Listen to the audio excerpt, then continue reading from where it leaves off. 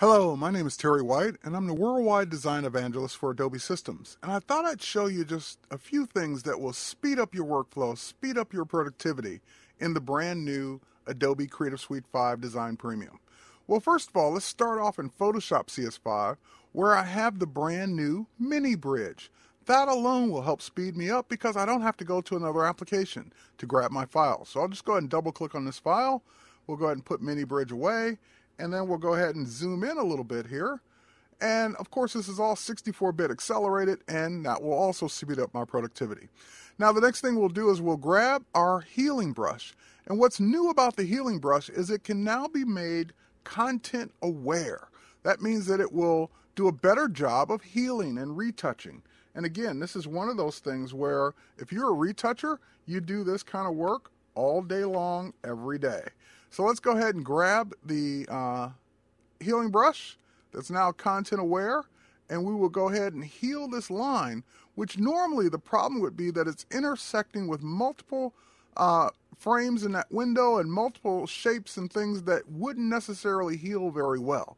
But now when I just let go on that, areas that would normally cause a problem no longer cause a problem with the healing brush. So I'm more productive because I don't have to constantly keep using the tool over and over again to fine tune it. Now let's go ahead and switch over to Illustrator, where in Illustrator I'm going to use the brand new Shape Builder tool. And what this tool allows me to do is think of it as Pathfinder on a tool, where I've got multiple objects that make up these utensils. But if I want to change the color, I don't have to go ahead and select each object and then change the color or join them together with Pathfinder. I can actually just drag the tool through those objects to combine them as one and also apply my new fill. I can even do this if I select this object, which is more pieces. I can even do it by holding down the Shift key and shift selecting them so that I get them all at the same time with the same fill. So you get the idea there. Now let's go ahead and move over to InDesign. And one of the things that's a constant issue with InDesign is having to draw multiple frames to kind of get the layout you want and link them together.